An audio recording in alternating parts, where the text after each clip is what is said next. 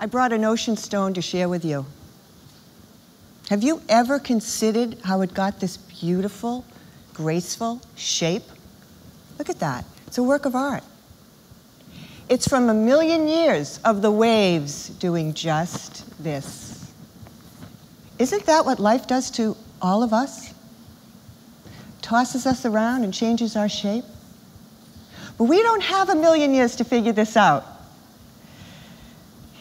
When I was hit by some big life waves, I discovered 5 questions that helped me to reclaim my energy and rediscover my enthusiasm for life. I'm here to share with you this simple process that begins with gratitude and it ends with hope. It's the essence of what we all need to take into this crazy world we're living in, find our footing, and move in the direction of our choice.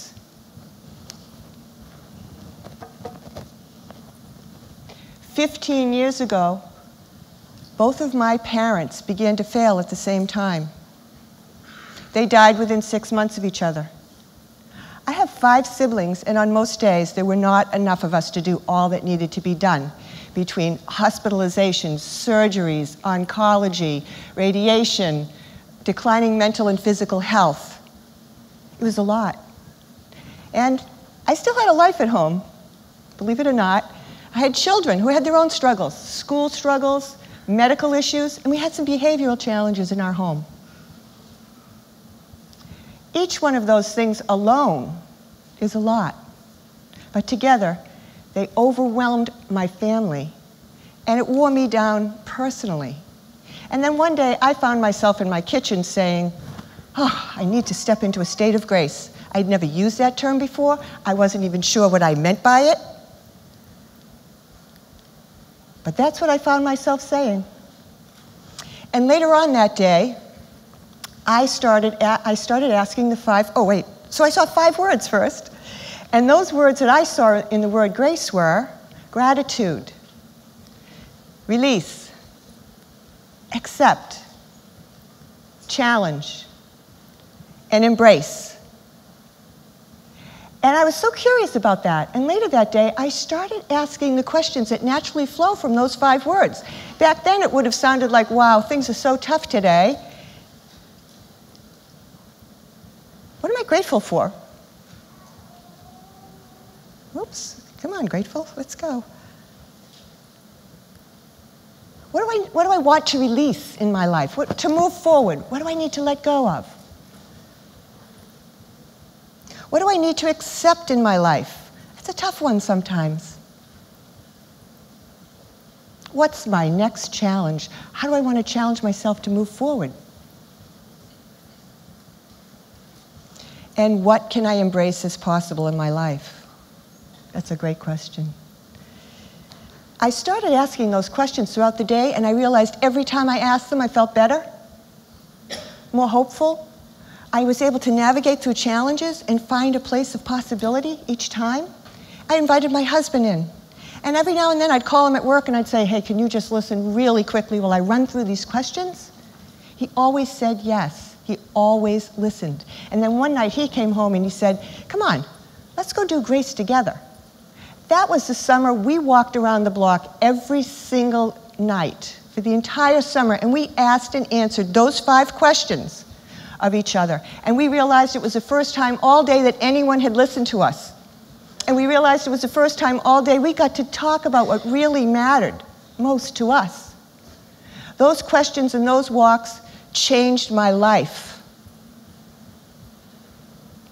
After the relief that we felt from that summer, I knew I was onto something. Yeah, I had a mission. My curiosity led me over the past decade to try and crack the grace code, because those questions were a gift to me. Where did they come from? Where does grace come from? What is it? And how can we all get more of it? I do know that grace is a gift. It's an active communication by source or universe or God or your higher power, whatever you embrace to understand your world. everyone here is eligible to receive grace if you just open your heart to the possibility that it could arrive. Grace has no race, no religion, and no gender. And now I'm adding a no age limit because I know children who are walking and talking the grace questions.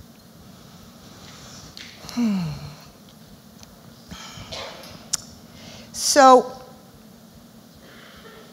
in 2000, but remember this, grace is not always graceful.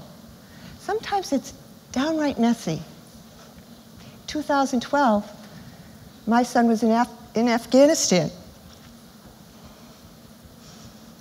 And with Facebook and Skype, you got to see him there every day. Those images were way too disturbing for me. I like the old days where you waited a month for a letter to come. That was my speed. And during that time, something really interesting happened.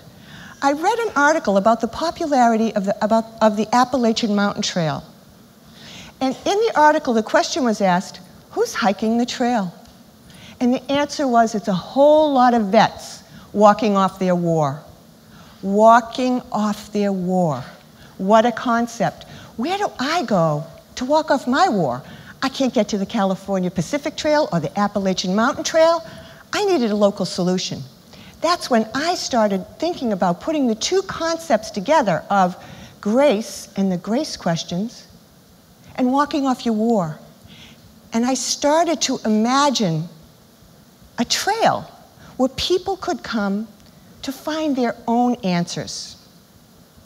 And that was when I created something that's come to be called the Grace Trail in my hometown. To begin, I just walked down to the beach. I picked up some big boulders, and I wrote the 5 words on each stone. So I had gratitude, release, accept, challenge, and embrace. And my intention at that time was to match the territory of those questions with the geography of the land. And what I meant by that was I wanted to take each of these rocks and put them in a special place that helped people to answer that specific question. And then I hung up a map, and people found the trail. It's amazing. And so what I'd like to do is I'd like you to walk the trail with me now. But you don't have to get up. You just have to relax. As we start on the trail, we begin and we see the gratitude stone. And as you see that stone, you look over and you see this beautiful marsh. There could be ducks swimming. You see the harbor, islands, a big blue sky, billowing clouds, and you can smell the salt air. If you can't think of anything else in your life to be grateful for at that moment, you are going to feel the heartfelt energy of gratitude just being there. And I'm curious, what are you grateful for in your life? What a wonderful way to begin any process, immersed in the present moment, focusing on what's going right in your life. And now we walk on. And we see the release stone, and we find ourselves on a rocky beach. I want you to picture yourself bending over, picking up an ocean stone, and thinking about what you want to release in your life, and then throwing it in the water. The physical act of throwing helps you to feel the energy of letting go. The quality of your life depends on your ability to know when and how to let go, because letting go makes room for other things to enter your life. So what do you need or want to release in your life? And as we leave the beach, we enter a beautiful field. I call this the field of loving awareness. And I ask people to be silent as they go through the field, because this field is alive. In the spring, the grass is 3 feet high on each side of the path with wildflowers and frequently bunnies hopping down the path. You have birds nesting in this tall grass and flying in the sky, crickets chirping. Let the field inform you. As you ask the question, what is calling out for acceptance in your life? True acceptance allows you to stop fighting battles you can't win. We all have those. And it's not the same as being a victim or giving up. And now we walk out of the field. As we leave the field, we find ourselves on a gently sloping road that leads back to the harbor. And as you start walking downhill, you start to pick up your pace, and it becomes sort of a march. And you feel invigorated. That's the energy we all need to take on new challenges. We need that energy. What's the challenge you'd like to take on in your life? The more conscious thought and purpose you bring to your commitments and challenges that you take on, the more efficient you're going to be at directing your life in the direction of your choice. And now we walk on and we get to the embrace stone. E, embrace the possibilities in your life. This is where you get to invite your imagination to wander along the trail with you. We spend so much of our time with our head down, doing this, doing that, getting that person there, taking care of everything. This is a relief of a question as you get to lift your head up, look down at the horizon, and ask yourself, what can I embrace as possible in my precious life? Let your imagination work with you. Let it go. What's possible? Just by asking that question, your brain becomes your ally, and it will subconsciously be working on your behalf to find resources and pathways to get you towards your preferred future. And now we're at the end of the trail. But actually, we've just begun, because curiosity starts you on a journey of discovery. And a good question starts you on an adventure. And this is the trail that leads back to the best of you. And the sweet part of the Grace Trail is you don't have to come to my hometown to walk it. You can walk the Grace Trail anywhere, anytime, with anyone, just by asking those 5 questions. You don't even have to walk. There are people journaling, people are using it in meetings, they're using it in their family. You can just talk it. So this has been my personal journey. Thousands have found a trail. Grateful for each of them. Right now, on the side of a mountain, in the White Mountains in New Hampshire, there are people creating a Grace Trail. There's a Grace Trail in the desert of California. There's a Grace Trail on a pier that leads out into the middle of Lake Huron with a Grace Trail. And there's a group of people in Connecticut who get together in a park and they walk the Grace Trail together. I encourage you to share it. I've created Grace Trails for tens of thousands of people, created and installed Grace Trails, encouraging people to get into simple conversations of resiliency, optimism, and hope.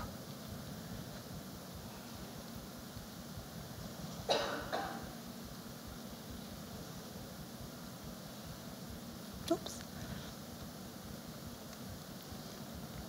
Just this month, I received an inquiry from Egypt. There's a woman there who wants to know how she can bring a Grace Trail to the Middle East. Can you imagine a Grace Trail in the Middle East? I mean, how cool is that? I can imagine that because Grace Trail is a universal language of the heart. It's a conversation we all need to be in more often. The world needs us in this conversation more often.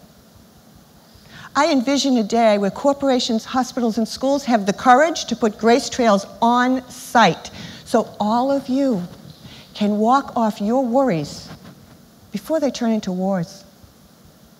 I dream of a day when your doctor says to you, Walk 2 Grace trails and call me in the morning.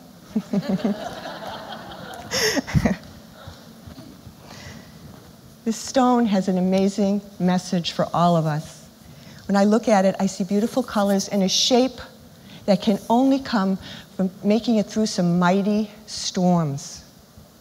This stone has been a witness to Earth's amazing evolution, but it's also been an active partner in those changes. That's what I want for you. I want you to be more than a witness in your life. I want you to be an active partner creating the life that you would like to live. I hope that you can find the courage to go to the tough places, to get you out of the stuck places. I want you to access the power of grace as your partner, moving forward, finding your footing in this crazy world. The world needs us to do that. Can you imagine the impact if all of us embraced the possibility that grace can enter your life more often? I'd like to invite all of you in to a challenge. I'd like you to walk, or invite you to walk the Grace Trail 1 time a day for the next week. You can walk it, you can talk it, you can journal it, you can do it during your yoga class. Take it with you into your life 1 time a day for the next week, and then notice the difference in your life. And I want you to observe other people as you show up in your life differently. How many will do that challenge? Great, great. Just like you, this stone is a work in process. It's still changing. Grace Trail will meet you in your life wherever you are in your process of your life. And it will meet you there with curiosity, compassion, and the only thing that you need to bring is the courage. I hope to see you all on the trail. Thank you.